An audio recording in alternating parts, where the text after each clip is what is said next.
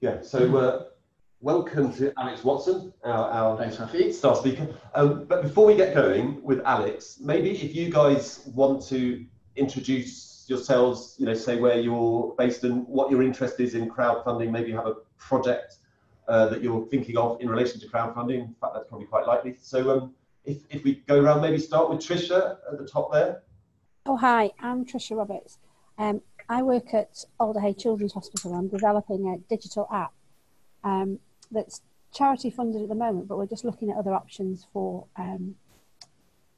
its continued development, how we continue to develop it, and whether crowdfunding is an option for getting some finances in. Great, brilliant. Thanks, Tricia. Karen, I can see you as well. Do you want to tell us what you're up to, your interest? Yeah, I work freelance for lots of different people, but I was involved with the Q Exchange project, and our bid got through to the last 25, but not the last 15, unfortunately, so we didn't get funded.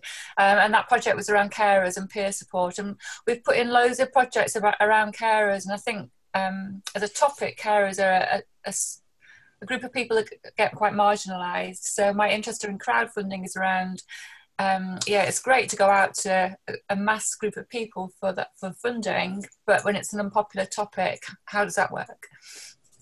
Mm-hmm. Thanks, Karen. Dan, can I just unmute you and wait. Oh, I did it myself. Sorry. Yeah, so I'm Dan Doherty. I'm Director of Transformation at Mid Essex CCG in Essex.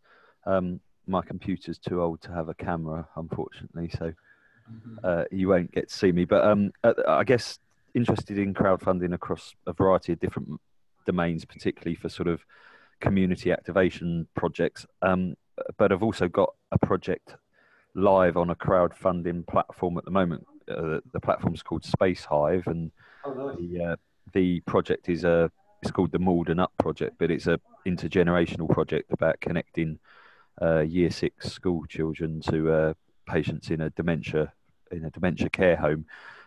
So we're sort of seeking funding for that, and the way this one works is it's a sort of joint initiative with our county council, where if you raise 40% of your funds yourself, then they top up the remaining 60%. So we're pursuing that actively at the moment. And how much through that kind of cycle with that project are you? I was just looking just before you asked, actually. So at the minute we put it on for 75 days.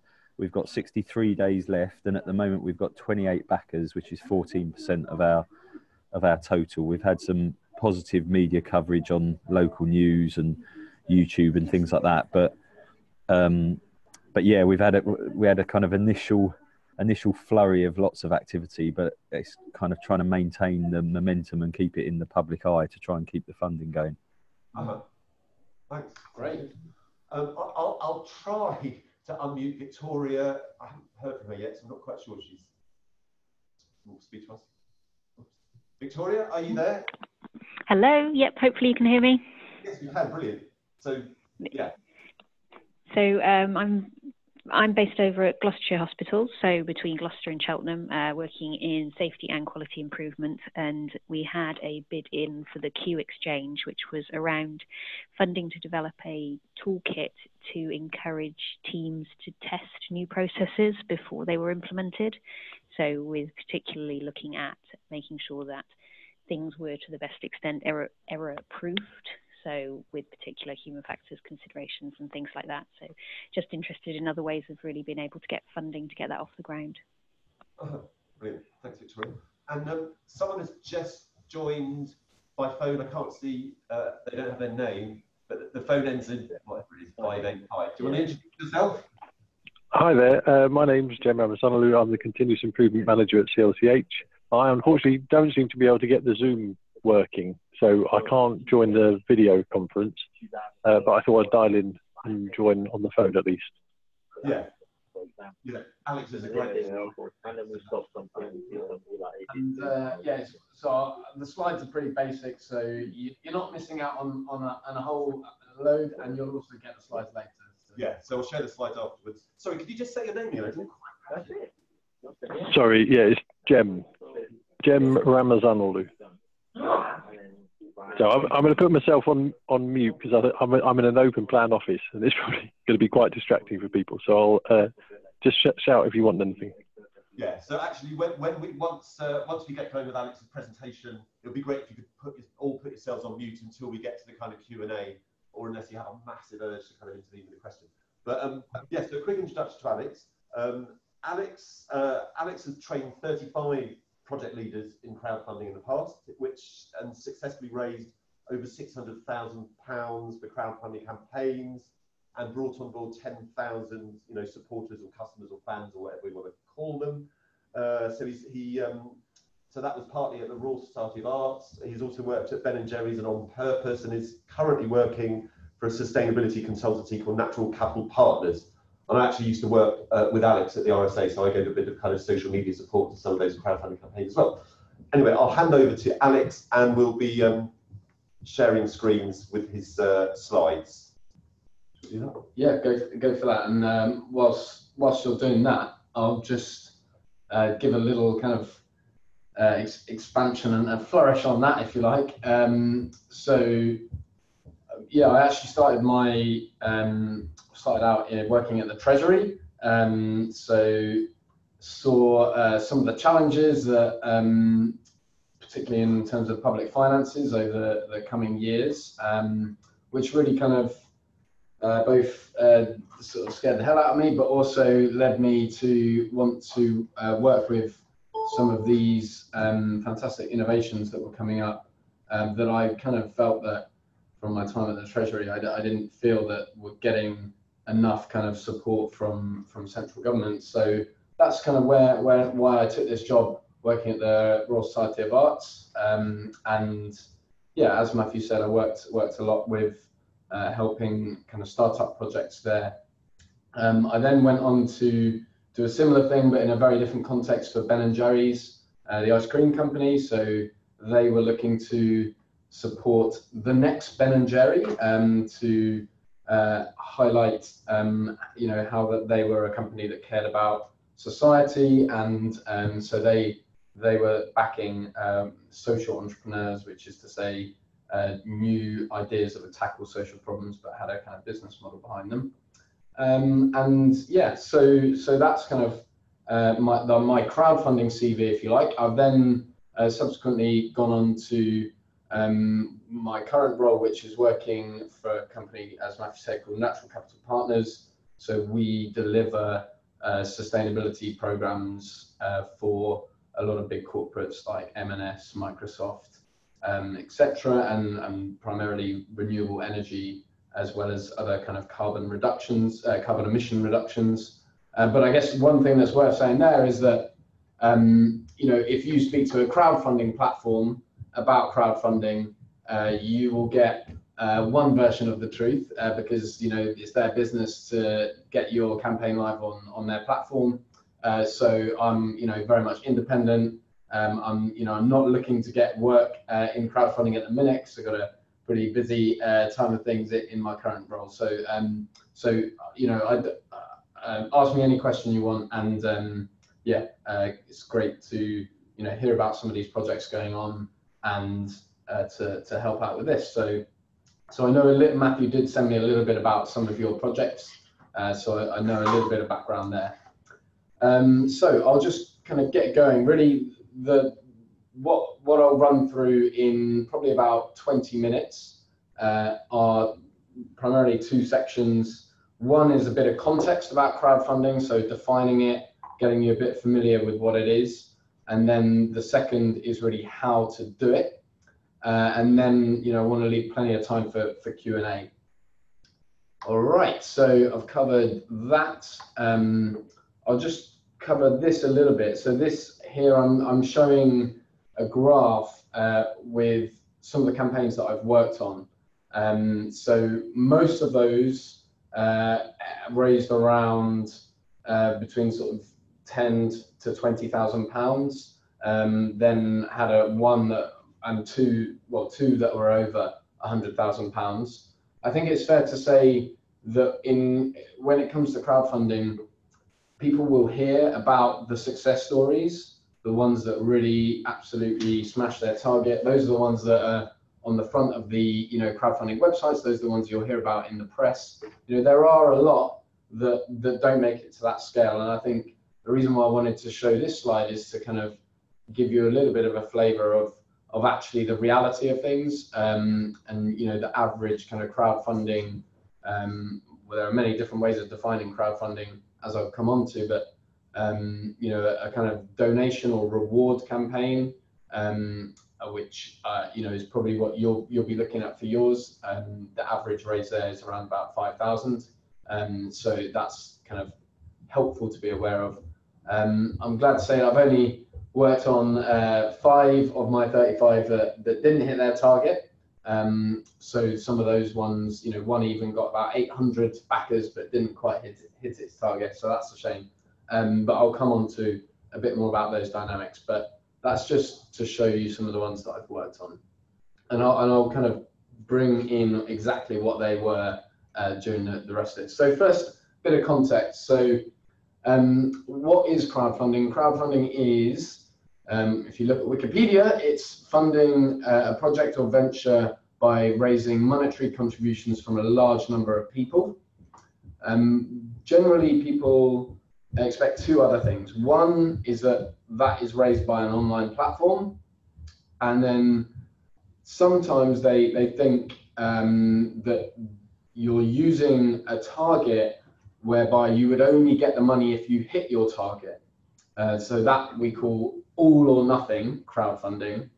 It was really used almost sort of exclusively from the sort of mid-2000s. Most campaigns would have that. Nowadays, you can opt for both. So that is to say, you can choose an all or nothing target, which means that, like our one that we worked on at the RSA, they got 20,000 of their £50,000 target and didn't get that 20,000 because they didn't hit their target. Or the other one is keep it all, where you get you bank everything, every contribution you get, and I'll come on to a little bit more about the pros and cons of those. But that's really just a kind of opening definition. So money from a large number of people by an online platform.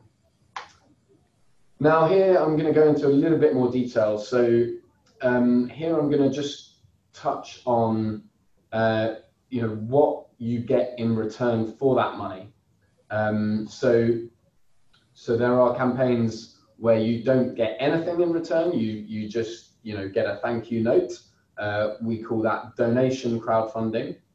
There are campaigns on the other end of the spectrum where you get an equity share in return for the money you put in, and that's known as equity crowdfunding. In effect, that turns you into a little business angel. Little because you can become a shareholder for as little as £50, but maybe even lower than that now. The next type is loan crowdfunding. So that's where the money you put in, is given on a loan basis. So you're promised a loan repayment rate. And then the one that I've worked on a lot is what we call rewards crowdfunding. That's where you get, in return for your financial contribution to a campaign, you get a product in return. That can range from a lot of things, but let's just leave that there for now. So the one thing to say about the product is that this is not like you going into a shop and buying something. In rewards crowdfunding, you are, there's no legal guarantee you'll get the product that you signed up for. So I, for example, my dad is a fan of aerial photography. He taught photography his whole life, and so I decided to try and go and get him a drone, one of the latest kind of drones, and that hit its target. But because of the change in drone regulation, they actually weren't able to deliver their product. I took a hit there. But that's one thing to just flag, that the rewards crowdfunding, even though they're promising products, it's not a kind of commercial shopping like retail transaction. The final one I'll touch on, which we've seen increasingly recently, is litigation crowdfunding, which is where in return for your contribution, you're helping to fund a legal case. So just to kind of, so my experience has been almost entirely on the rewards crowdfunding. So why are these different types of crowdfunding important? Here's just a little way of thinking about that. So, you know, first of all, donation crowdfunding. So that's where you just give your donation. Why is that important? Well, it's kind of lowering the barrier for people to give money. You know, it's not that, you know, it makes it very easy for people to contribute. So you could say the significance is that it helps everyone become a giver. With the equity crowdfunding, loan crowdfunding, there I think the significance is that everyone can be a capitalist. So everyone can put up their money as a risk for a growing company and get a share of the rewards. Rewards crowdfunding is interesting because it essentially gets rid of the need for an enlightened person with a lot of money to back a new venture. In effect, there are no need for capitalists because, you know, you're going to the people who want your products. So, you know, if I was to be a shirt designer and I've got a new design for a shirt, the traditional route would be to go to some fashion investor, get him to front up my money for my first production run, whereas crowdfunding allows me to go to the many different potential customers to get you know, financial commitments from all of those people. The money is held by the platform, and then once I hit my target, it's given to me, and then I've got the money to go and do my production run, but I have to, you know, I've promised them a product. Litigation crowdfunding, that kind of makes everyone you know, it turns everyone into a pro bono lawyer. You know, what could I have done to help the legal challenge to Brexit? For example, that was you know, a litigation crowdfunding campaign that established the, you know, Parliament need to vote on the final Brexit deal, yeah, that, you know, people who contributed to that, you could say they became a pro bono lawyer, enabling them to help a legal case get happen. So those are some of the reasons. I think a couple of things to draw out of this. One is that you know, people are excited about crowdfunding because it is changing the way that the world operates. The other is that when people refer to crowdfunding, going back to this slide, they could mean one of many different things. And that's also worth bearing in mind when you are running a campaign, because some people might think of crowdfunding as, for example, equity. So when you say, oh no, you're not getting equity, you're getting you know, you're getting this reward, or you're not getting anything at all, this is a donation campaign, you know, you need to be aware of that, that they might have a different perception of what crowdfunding is. So in a sense, the term crowdfunding doesn't actually, you know, define things particularly well. You need to go into this level of detail. So again, kind of zooming out, see the context of crowdfunding. Why is it important? I think, you know, for, you know, some of these things, for some of these reasons. So, you know, it really helps lower the barrier to action. So, you know, it's, as the quote would go, it's easy to sit up and take notice. What is difficult is getting up and taking action. I do think crowdfunding lowers the barrier to action. Next up, don't make despair convincing, make hope possible. You know, I think really crowdfunding has, you know, channeled some people, many different passions into something, you know, new and creative. So I do, you know, think that these things here are getting at the importance of crowdfunding. On a more kind of granular level, and if you like, transactional, what do you get from a successful campaign? You get one thing, you get money. The next is that you're building your social network, so more people will hear about what you are doing. The next is there's a benefit of transparency. You know, you have been clear to the people who you're running a project. You've been clear to the backers and the fans about what you're going to deliver. Next up is speed. So actually, interestingly, when Ben and Jerry's were trying to build their first factory, they got investment from hundreds of people in Vermont, the US state where they were based. They had to actually go around, plan events in town halls to get people to taste their ice cream and stump up some investment. You know, a crowdfunding campaign via an online platform makes that somewhat quicker. Yes, it still might be helpful to run those events, but in terms of processing the checks, in terms of you know, you don't need to have those events when people might be sharing it through, you know, email, social media, etc. So the speed at which it helps people to take their ideas and get you know, backing for them is also important. Finally, social impact. So, you know, I've got a belief that even when companies, quite commercial companies, are using crowdfunding, essentially they're kind of saying, well, actually, I prefer my company to be run or governed or backed by people, you know, by a whole load of people, often the customers, rather than you know, venture capital or private equity firms. So I do think that in the long run, those companies will have a better social impact. So you're seeing things like Brewdog, which is a beer company that's, you know, now in kind of every supermarket, at least here in London. They launched their company via equity crowdfunding, and I do think that still kind of helps them maintain some of their better kind of practices when it comes to their supply chain.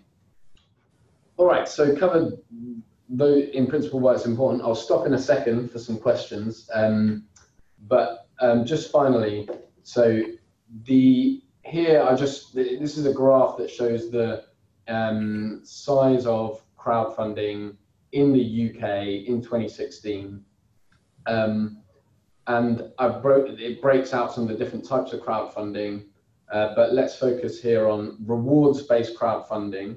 That's where people are offering a kind of maybe a t-shirt, maybe an event, maybe a service in return for their crowdfunding, you know, the money people put in. That was £42 million in 2016. Whilst that was growing pretty quickly year on year, I think around 50%, you know, it still pales in comparison compared to the grant funding out there. So that is worth bearing in mind, that, you know, crowdfunding isn't, you know, where all the money is, but, you know, to the contrary, there's a whole lot of money out there. All right, so now I'm going to go on to a bit of the mechanics of crowdfunding, but I just want to pause there and really check whether, you know, any burning questions in terms of the concept of crowdfunding or any of the things that I tried to explain there not making sense. So yeah, any questions? You'll have to unmute yourself if you've got any questions. Anyone? I've got one. Dan here. I guess it's just that I guess everything that you said there makes perfect sense. And for me, the interesting thing was then transitioning some of that into what are fundamentally sort of community-based or arguably more sort of public sector-sided projects, because you know, you hit upon this kind of reaction where you're typically not offering a rewards-based crowdfunding type system. It is more of a donation scenario, saying, you know, fund this because it's a great project and it's the right thing to do. And I think the difficulty that I've hit upon is then that kind of trade-off between saying, well, if it's a great thing to do, and in my case, and you work for the NHS, why isn't the NHS funding it just outright anyway? Why is it that you're looking to a kind of a different platform? So that's the first thing. That's more just an observation rather than a question. But then the second thing was whether you've experienced, and I don't really know what the term for this would be, but where rather than people giving a donation, they give you a kind of a service in kind. So, for example, the project that we're running, one of the elements that we were looking for money for was to pay a taxi firm to get kids to and from a care home on a minibus. Now, obviously, if a local taxi firm turns up and says, well, we're not going to give you any money, but we'll provide you a taxi to take the kids to and from the care home every Wednesday, then they've kind of achieved the same aim as what of giving the money is. So in kind, they've given you the money, but they've actually given you the service. And from a community involvement point of view, people being able to volunteer either a service or their time in order to make a project come to fruition rather than just a cash donation.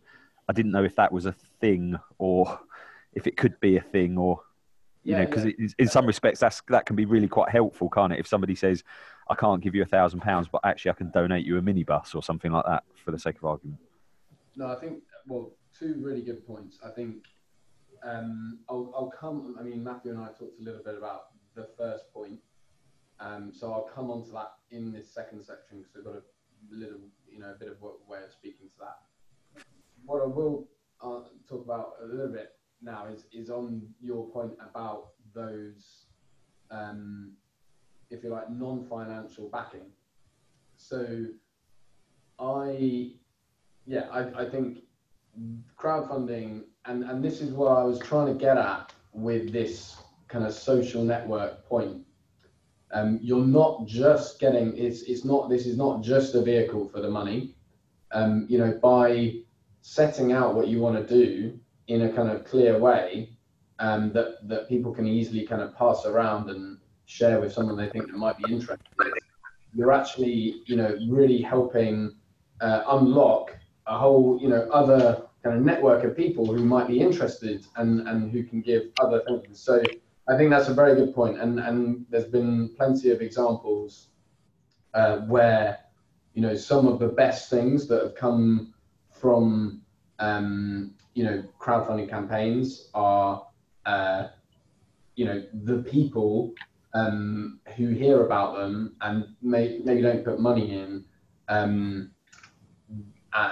contribute. I think the one other thing I'll just cover there.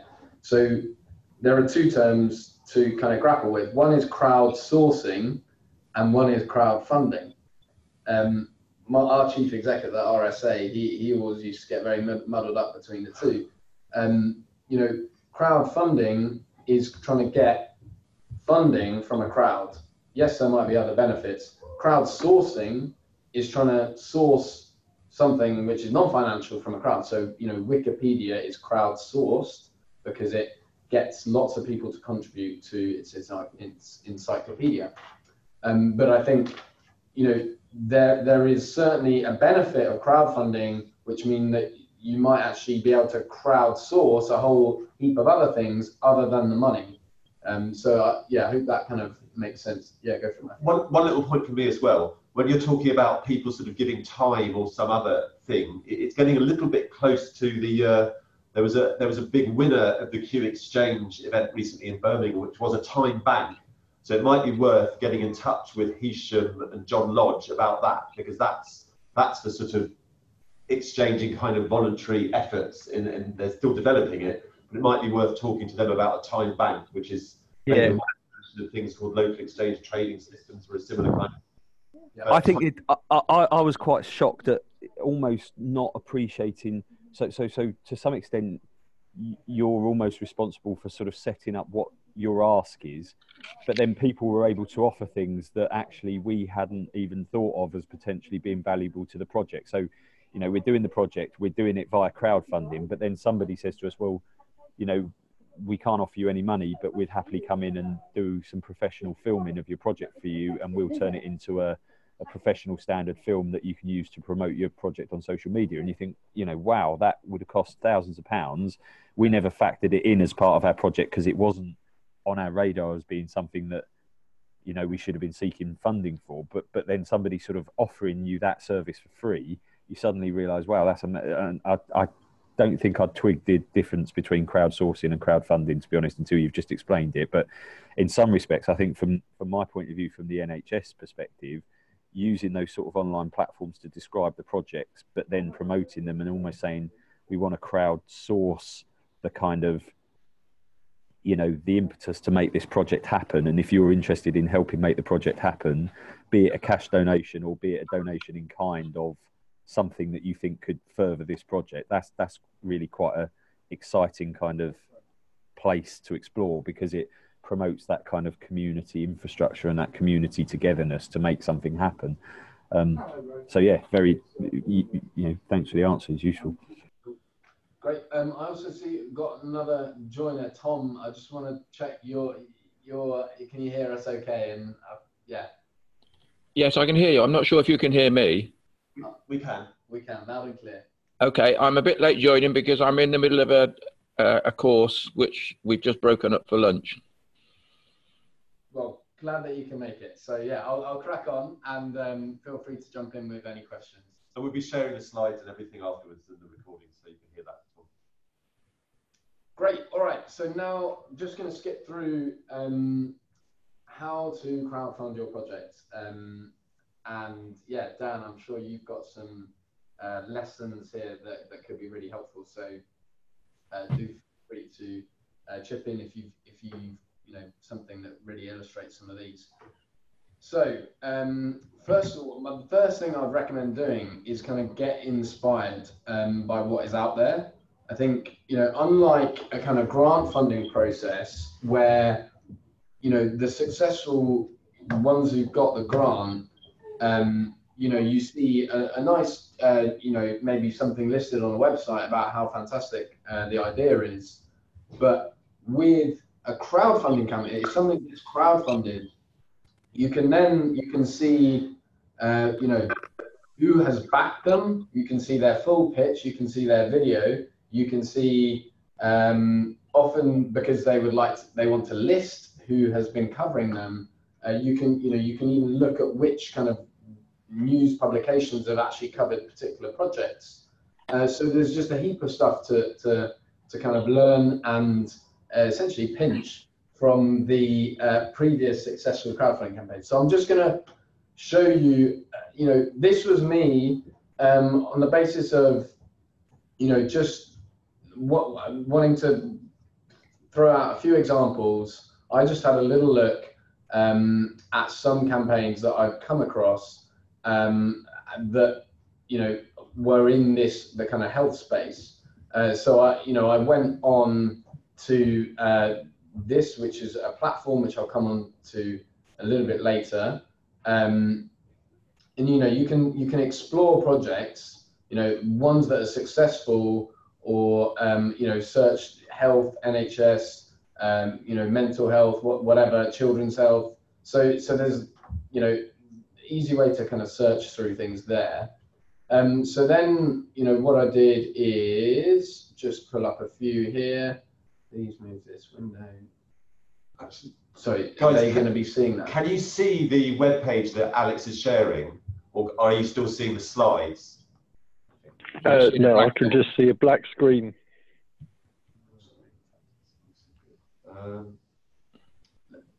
Maybe we should stop sharing the slides and just go to the web page for a bit. Yeah. Sorry, we'll just get off the slides for a moment and go to the web pages. Oh, yeah, there you go. Is it this one? Yeah.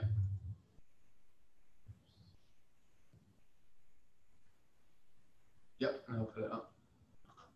Okay, can you see something that says explore projects? Yes, it's there now. Fantastic. All right. So yeah, so here's, you know, one place you can get exploring things, which is crowdfunder.co.uk. So a couple that, you know, I came across. So one here, this is called Veg Power. It's really about inspiring children to eat more veg and parents, you know, to cook them more veg. So just to talk through a couple of the real kind of key points from a crowdfunding campaign. So you've got, you know, a big title here, nice and snappy, and then a really kind of one-line explanation of what it does. A video, generally they shouldn't be over a minute. I'm intrigued to see how long that one is. 2.5, so I would say that's way too long. Some people kind of feel the need to to do a longer one, even if this is just a kind of talking head of maybe you and another couple of team members, there's so much more powerful than not having a video there. So really encourage that. Another kind of key part you've got here is the amount that they've raised, number of supporters, and in how many days. If you were to see a live campaign, there'd be a kind of status bar there. So those are the kind of fundamentals, and therefore, because these things are at the top, these are the things you really want to concentrate and get right. And yes, there's a kind of written version. They've put some pictures in as well, but don't get too intimidated by the number. This is a campaign going for 100,000. I saw many of yours are going for sort of 20 to 30 marks. So got to be a bit proportionate in the graphical effort. Yeah, so on the left here, you see the kind of written pitch. I'll come on to that a little bit more. But interestingly, on the right here, you can see that what rewards they're offering. So obviously, what they are trying to do is get money for, a kind of outreach campaign. They want to create a poster for an advert and then secure sites for their posters. Okay, how do they offer that as a reward? What rewards could they offer? Well, okay, for one thing, they thought of a t-shirt. Now, that's actually not a particularly original one. And you can see here, only 3 people have gone for that at £25. Far more powerful and far more relevant to this campaign was the veggie recipe book. So, epic book of veg power, recipes from lots of different contributors. 121 people paid £25 for a recipe book. I'm sure they could get a cheaper recipe book. But, they want kind of something as part of their backing this campaign. So, I think you can see here, you want to try to pick some rewards that are, related to the type of thing you're doing. One other one that I came across just quickly. So raising the volume. So this was a kind of community centre supporting people with chronic pain. So it's a kind of day centre. Yeah, so one, again, kind of difficult to come up with rewards like transactional rewards, but they've done things like a launch party. They've had basically sold sessions of osteopathy in the new clinic. 20 people paid £35 for those. So here, those are some examples. So those are the key things to look out for, really. And I think I'll go into a little bit more detail on some of these elements, but I just wanted to show you the kind of proportion, if you like, of what things are important for a campaign. Okay, the video is important because it's going to be right up there. Yes, it's great to have a written description of what you do, but also these rewards are pretty damn important. That's why a third of the space, or maybe a little bit less, is devoted to those. So having shown you a couple of these, and I would encourage you to do a little bit of exploring there, I'll nip back to the PowerPoint. So that's really what I think is the first step. So try to get inspired by some similar campaigns, ones that maybe are in your area. I've put up some health ones here, but yeah. So go have a little explore. Next thing is to try to do some of the kind of key elements in a campaign. So one is set a target. So how do you set a target? Well, first of all, you need to think about what you need for your venture. So I saw in some of the on the listings on the Q platform around about £30,000. You'll also then, for a crowdfunding campaign, need to factor in a couple of different things. So one is so platforms generally take a fee. That is between 5 and 10% for most platforms. So you kind of need to factor that in. Also, really think about those rewards. I haven't put it on the list here, partly because, often what you'll need for your venture, you'll be delivering, rewards. So if you're creating a kind of physical game, one of the rewards will be sending that to people. So you need to factor in all of the kind of shipping and creation of that. What else do you think about when you set your target? Think about what we call a stretch target. So that's if you hit your target, you can then set a new one, and that's still within the say the month or 2 months that you have for your campaign. And so in a sense, some people actually they find, so when asking this question, what do you need for your venture, they think about the really kind of minimum thing that they could do. And then, yes, that could go successfully, and then you have time within your campaign to actually go for a kind of bigger target. So that's one of the first basics to do. Then think about... Matthew, we're starting up again, so I'll have to go. Sorry about that. Okay, bye, Tom. Thanks a lot. We'll share the recording. Okay. So, yeah, next up is rewards. So now, Danny, you touched on this in terms of donation versus rewards. I would strongly recommend that you think about rewards.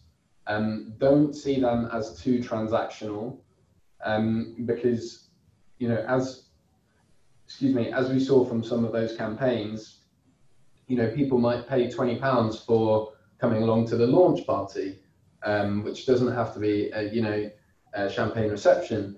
And I think also consider everything you do. So, one of the things that really got crowdfunding its kind of fame was, in the world of theatre. So people looking to put on plays, couldn't get the production companies to accept their script, but they just kind of wanted to raise the money themselves. And sometimes they would actually have the script itself as one of their rewards. So, are there any kind of things that you've used, or if it's a kind of project with children, are there any some artwork or things that might be created along the way that could be part of the rewards? Generally, I'd say pick 5 to 8 of those, and yeah, try to consider everything that you do as part of your project and what might be of value to some of the people who you want to back you. So having done those 2 things, you're really on your way, and so then what I would do is try to pick and get approval from a platform. Now this might be way before you're actually looking to go live, but one reason it's good to do that quickly as kind of step 1 is that your project is then on their radar. So they might introduce you to other similar projects that have done a similar kind of campaign in the past. So they will then become help you. Just quickly in terms of the platform. So do think about these things. What publicity they might give you, what their fees are, how usable is the platform, and what data do you get. So yeah, when you're running your project, you get to see where the money is coming from in terms of, have they come from an email, have they come from Facebook, have they come from Twitter?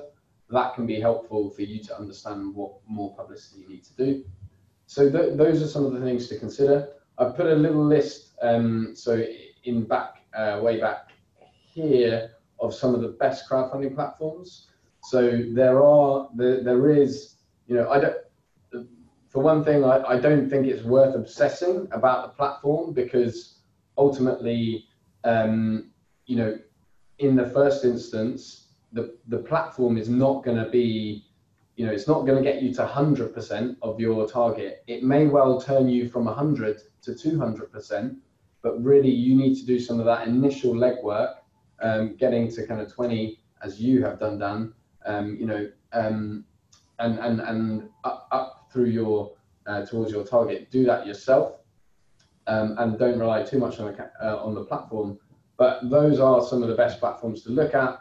And then there are kind of specific platforms. So there are platforms for research ideas. There are platforms for Space Hive, which you're on, Dan, which is for projects with a particular space or community focus. So these are things I would encourage you to do as a first step, because you can just kind of get a very quick draft written up of your campaign, set your targets, set your rewards, and then you submit that to the platform. And then you say, okay, how can you help me? What other projects can I learn from to help do this? Next up, try to make it shareable by finding the comedy, the enemy, or pop culture reference. So going back to actually one of the examples that I didn't touch on here. So this, who gives a crap? These guys run a toilet paper company. The kind of USP of their, unique selling point of their toilet paper is that a percentage of the profits go towards sanitation projects in developing countries. So for, that's a pretty, it's a really massive societal issue. Difficult to make comedy out of that. What he did, the CEO did his crowdfunding video. It's pretty low budget. He's sat there in his suit, talking away, and then slowly the camera is panning backwards, so more of it comes into view, and you see that he is sat on a toilet in his boxer shorts, giving this CEO's pitch. So I would kind of urge you to think how what you're doing, how can you kind of find something in that will make people want to share it with their friends. And that's something I believe that yes, of course, the best kind of marketing and advertising agencies can do this, but I do think that anyone can kind of come up with these creative ideas as to how to talk about your project. So really encourage you to rack your brains and ask others for this point. And then you use that kind of, reference as your kind of starter on the page, and you then need to talk about other things. I've listed some of them here, which is, why you're doing your project, what you're trying to do, how you're going to deliver it, who's in the team, and when are you kind of trying to get it done by. Ideally, you'd have some graphics or images to explain things, and then a video, which should really be the kind of a minute and no more, and it doesn't need to be a Hollywood production, and could be easily be taken off a smartphone and just recorded that way. So those are kind of key things to write your crowdfunding page. And next, in order to run your campaign, so you want to build and mobilize your network. So just to kind of explain the importance of this a bit. So a lot of people think when they launch a crowdfunding campaign, they hit live on their campaign, and then that goes out to the world. The world will see it, the backers will flood it. Unfortunately, it doesn't work like that. Partly because there are so many crowdfunding campaigns out there now that you're one of many. So actually, it's really important that you build and mobilize your own network behind your campaign. So, of course, once your campaign gets a bit of momentum, then it might get some coverage on the platform because it's one that's growing quickly, it's one that's being backed by a lot of people. But really, that is, you can't kind of rely on that in the first instance. So here are just some tips to really, I'm not going to go through all of these because these are really kind of less specific to crowdfunding. It's more, if you like, marketing 101. So understand your audience, who are you trying to reach, what's going to be the message that gets them involved, and then think about the events and media, who listens to those people. So for example, that veg project, they would want to reach out to some chefs. That's a kind of important thing, but I think it's worth. One little point to point out that Q, of course, has its Twitter account with almost 10,000 followers, and the Health Foundation has whatever it is, 70,000. So you've got things like that if you wanted support from us, I'm sure we'd be able to send things out to our networks. Great. Here's a ballpark figure of 15%. So, Dan, you mentioned that you've already hit 14. I think this kind of ballpark 15, 20% is when, if you are a newcomer to that project, if you don't know Dan, if you don't know, his organization, if you're just reading about things in the local paper, or a local kind of blog or forum or Mumsnet, if you then look at this crowdfunding campaign and you see 0%, you're thinking, what's wrong with the person running it, or there must be a reason why no one else is backing it, so I'll be a fool to put my money in. So it's only when you start to get this kind of 15, 20% that you are really, if you like, open for business for new people who don't know you personally, because you've established a little bit of trust. You've established those, you've managed to get a couple of dozen people already. So, they're kind of convinced there's something in this. And really the sooner you can do that, the better.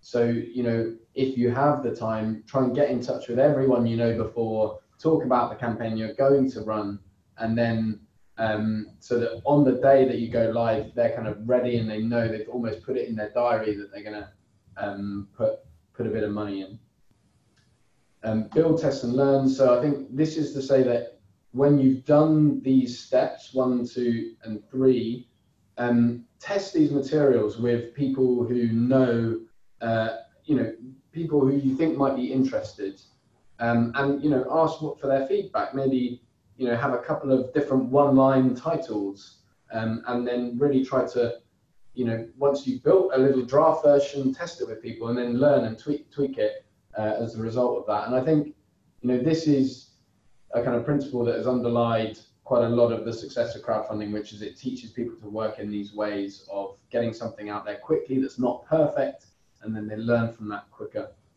build something stronger. Last slide, I think.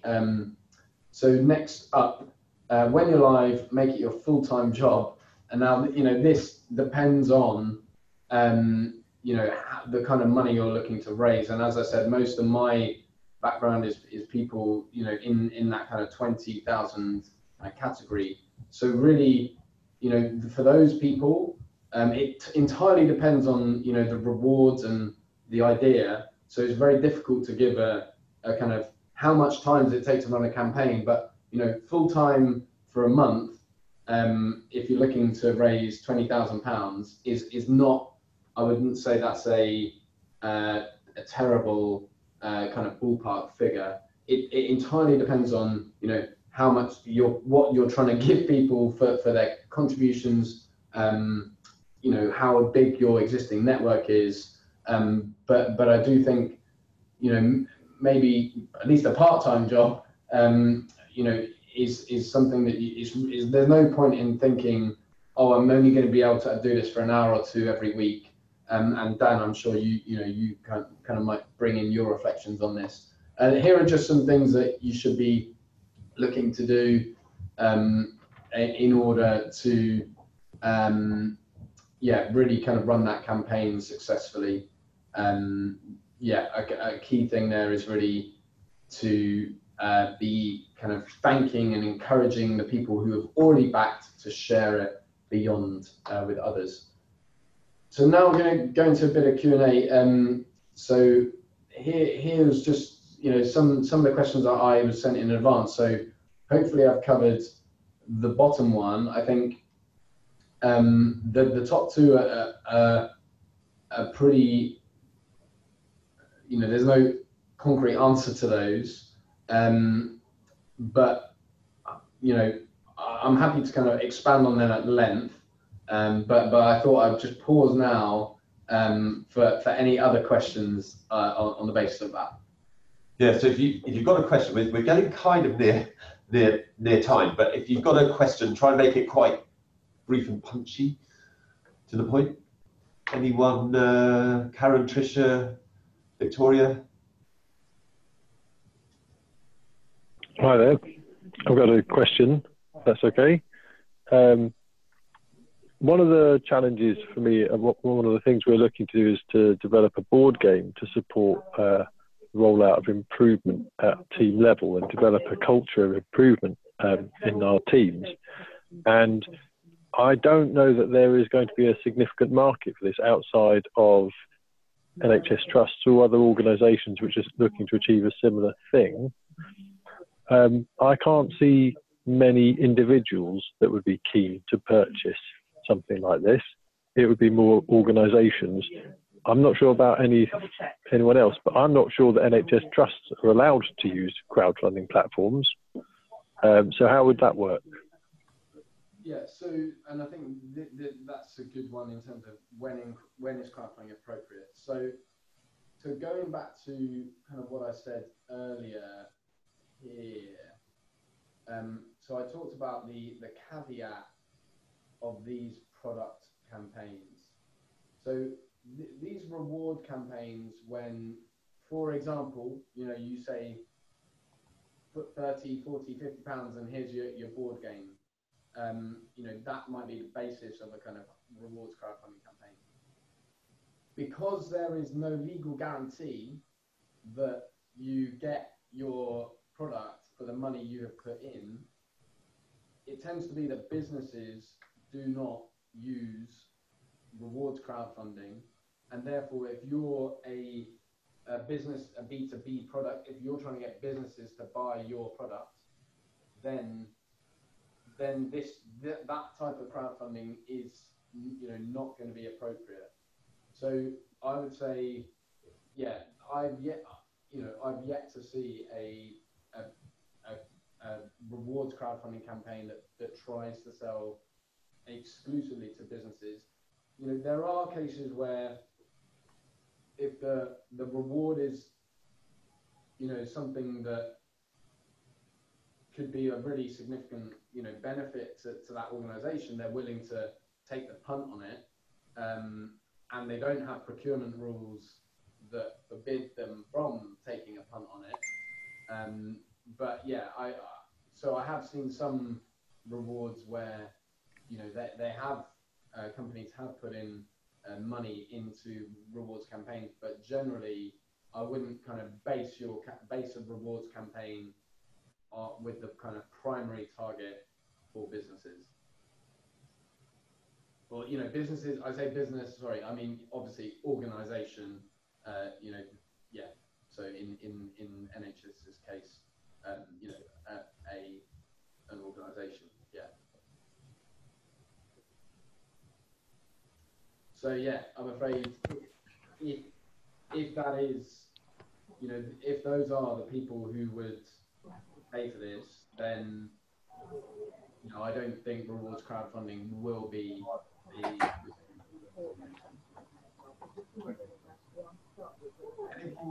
Any more questions before we wrap up?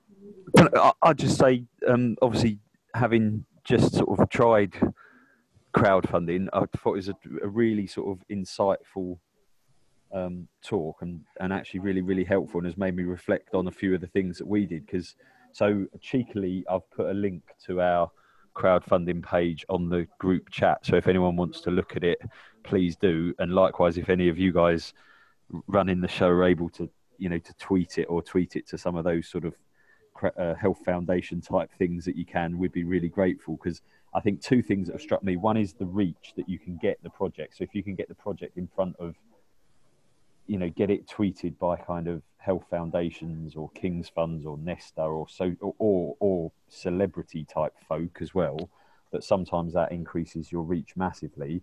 I think the second thing that's really struck me, based on the conversation that you've had, that I hadn't really thought of today, is the power of a reward that isn't a kind of product.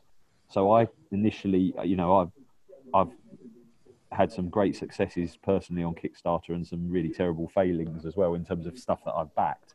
And when I was considering this project, I was thinking, well, we're not selling a product, so there's nothing for me to reward people with, so it isn't reward based. But now I think about it, the idea of if you offer more than say £50 or something, that you get to come to the launch evening, or you get to come to an exclusive event held at the school that tells you about some of the reflections of some of the people. You know, that's the type of thing that between the 5 or 6 of us involved in the project, we could muster up 10 bottles of Prosecco and some cheese and pineapple or something, you know, and put something on, but to kind of give something that's a little bit exclusive to people that did. And if I'm being really honest, that didn't even cross my mind at the point that we set this up. So you have made me think, you know, and I think that concept of bringing people together for some kind of exclusive launch or kind of involvement actually again furthers the aim that I'm looking forward here, is that fostering of that kind of community spirit and community ownership, because then not only could you get people backing you, but you could get them in a room for a couple of hours talking together and, you know, coming up with more ideas and things. But yeah, really, really helpful, guys. And I think another thing to emphasise there is, you know, I'm pretty sure, I don't know the Space Hive platform intimately, because none of the campaigns I've run have been on there, but I'm pretty damn sure they're going to allow you to kind of add, you know, things to your pitch, you know, a new reward. You know, the platforms are pretty flexible. The only thing they're not flexible on, by the way, is if you offer a reward, people put their money in for it, and then you take that off. Obviously you can't then row back on that. But I think, and that does kind of demonstrate the attitude that you've got to go into these campaigns. You know, Dan, I'm sure, you know, when you went live with it, there were probably a long list of things that you wanted to do before, you know, but ultimately you've got it out there. Now you're kind of working, you know, you're trying to hit your target, and you're learning these new things along the way. You're getting advice from people who put their money in, you know, getting this contribution from there. And I do think that, you know, starting this process of the kind of, you know, even if you're not live like you are, even if you kind of got your 1, 2, 3 down, you're already, you know, you're kind of building momentum yourself and refining it along the way. So yeah, I think that's a really good comment to add in there. Yeah. Anyone else with a very quick one? We're a minute or two over time, but if someone else has got a quick question, Tricia or Karen. No, that's all very clear. Thank you very much. Great, thanks, Tricia. So if it doesn't look like there are any more questions. That's not Karen, that's trying to say something, is it? No, none from me, thanks. Okay, well, I'll just thank Alex. That was really, really useful, inspiring, practical. It'll be interesting to see if any of you do progress further with your projects. And I'll try and share this for, you know, other people in the Q community and beyond. Maybe I'll do it as a blog on the Q website or something like that, just so we can kind of learn from the slides, the recording, and so on. So thanks, everyone. Thanks for joining us, and see you again soon for more Q activities. Thanks, and thanks, Dan, for sharing. And best of luck with your campaign, Dan. I'll check it out. Thanks very much. Any sharing, much appreciated. Yes, I'll try and I'll track it down and try and do a bit of sharing via Q's Twitter account and so on. Lovely. Thanks very much, guys. Everyone. Thank you. Thank you. Bye. Bye.